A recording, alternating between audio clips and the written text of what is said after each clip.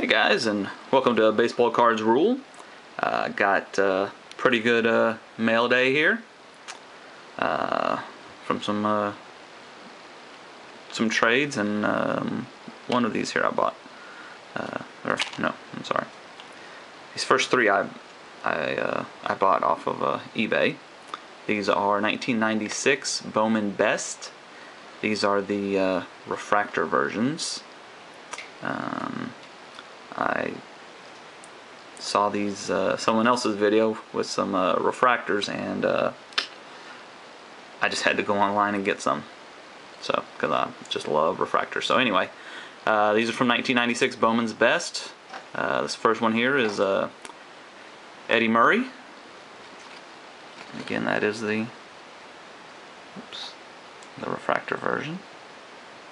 So, really love refractors. And then we got Andy Pettitte. It's almost kind of hard to see that this actually refracts. Not like your normal refractor where you have that big, huge refractor that you can just tell. Next one here is Jeff Bagwell.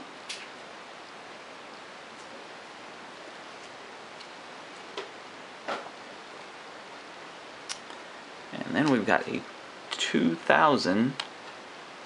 Actually, this is one I bought off eBay. This is a 2000 Bowman Chrome bidding for the call refractors of Josh Hamilton. See how on this one you can see the refractor so much better than on these those other ones.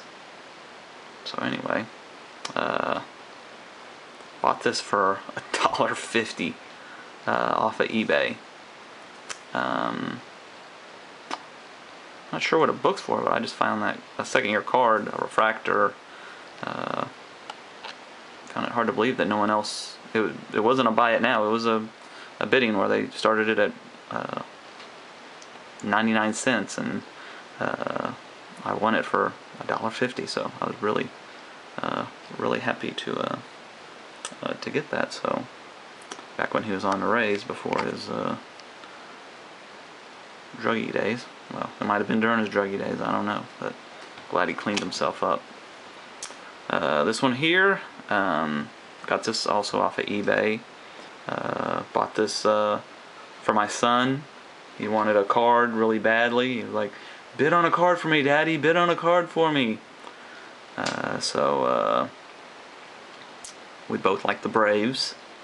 So, and he wanted something with a jersey on it or something like that, since he doesn't have anything. My son's 5, so he finds everything fascinating. So anything he can touch, he really likes that. So he really enjoyed getting this card today. So this one I did got with a trade. Traded away some of my Astros game used for this. Just kind of really had to have this card. Saw it on a blog, the Daily Dimwit. If y'all have ever been on that blog before, I think he pulled this out of I think he did a break or something like that, and that's how he got this. I saw it on there, and I just really liked how it looked. Anyway, it's a 2012 Mike Schmidt. Topps Retired Rings. Very cool looking card. I mean, even just it's got a brass little, I don't even know, pendant or something in the middle there, but really cool. This is probably the biggest card, the thickest card I have ever seen. I mean, that is thick. And it's definitely the heaviest card I've ever handled before. This is numbered to 736. So anyway, I don't even know how much it books for, and I guess I really don't care. So if anybody else has any of the other ones out there of these, I'd love to trade for it if it's one of the players I collect. So if you have one, let me know, and maybe we can work out a trade. But anyway, guys, thanks for watching. None of these in this video are for trade, so I do thank you for just watching and checking out my collection. So, all right, guys. Well, don't forget to visit baseballcardsrule.com. Thanks.